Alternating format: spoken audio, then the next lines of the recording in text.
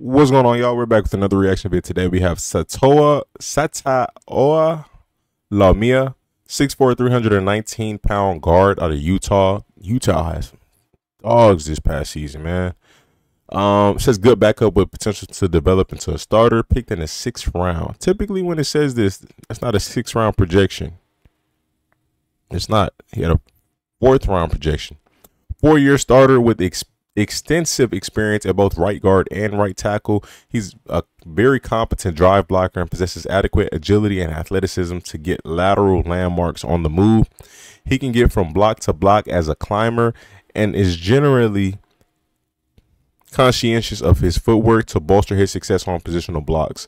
His habit of oversetting and opening inside tracks to the pocket is a concern, whether he's at tackle or guard. One issue that might not be correctable is his propensity for disengaging from blocks after initial contact rather than sustaining. Laumea fits all run schemes and has a future starting potential at guard. I mean, that sounded pretty good for an overview. Sounded pretty good. This video is only 30 seconds. Wasn't much highlights out there on him. This is posted by the Seahawks YouTube channel. So let's see what he brings to the table, man. So he's a right tackle right here.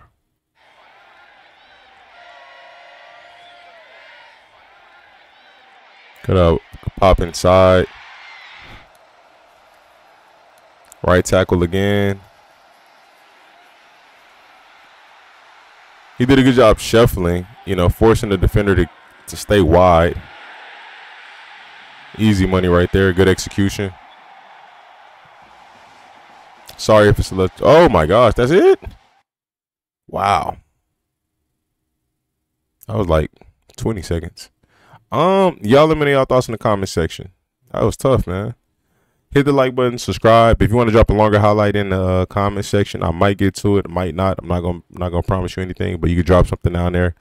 And subscribe, stay tuned, stay blessed.